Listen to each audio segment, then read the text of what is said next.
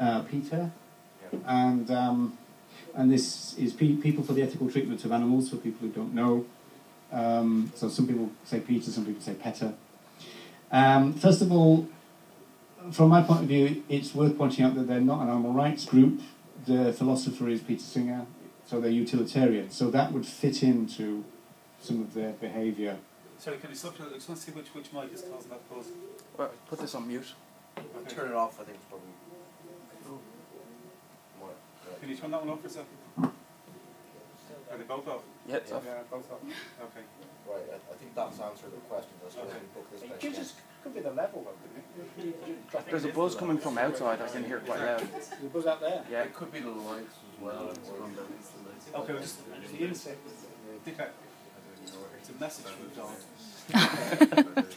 Okay, just keep going, and we'll just try and keep the mic close enough so we can get the sound as good as we can.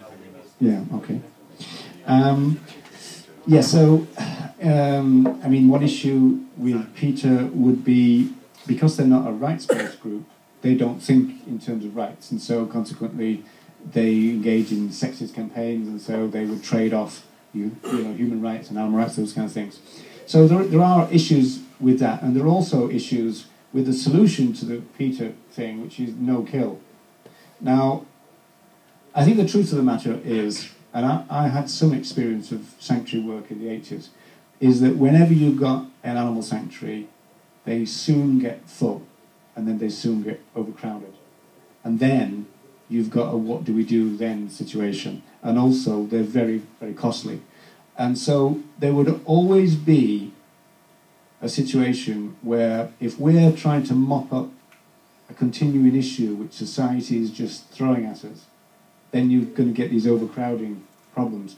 And one solution to that is euthanasia, which is what PETA do and also defend. Now, I'd argue that euthanasia requires a choice by the person or the animal being euthanized. Well, I'm quite happy to say that they kill a percentage of the other animals that they take in. Now, they present a rationale for that. It's not a rights-based thing. It's something that's very controversial.